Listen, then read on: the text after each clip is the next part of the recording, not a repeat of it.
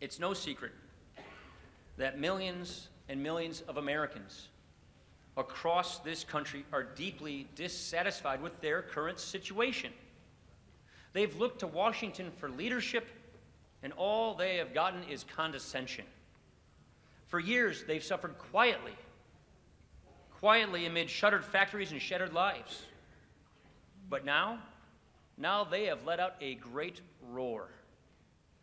Now we, their elected representatives, must listen. So I want to say to the American people, we hear you.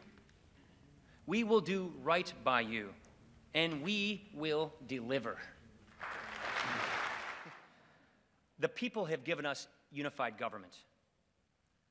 And it wasn't because they were feeling generous.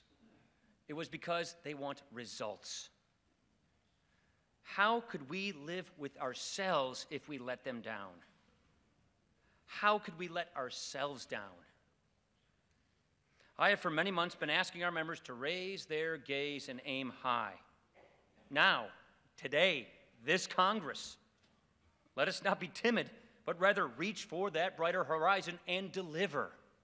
And so, this old chamber might look the same, but in the hushed whispers, in the whirl of activity, you can feel the winds of change.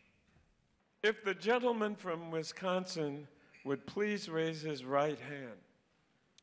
Do you solemnly swear or affirm that you will support and defend the Constitution of the United States against all enemies, foreign and domestic, that you will bear true faith and allegiance to the same, that you take this obligation freely without any mental reservation or purpose of evasion, and that you will well and faithfully discharge the duties of the office on which you are about to enter, so help you God? I do. Thank you. I now pronounce you the Speaker of the House.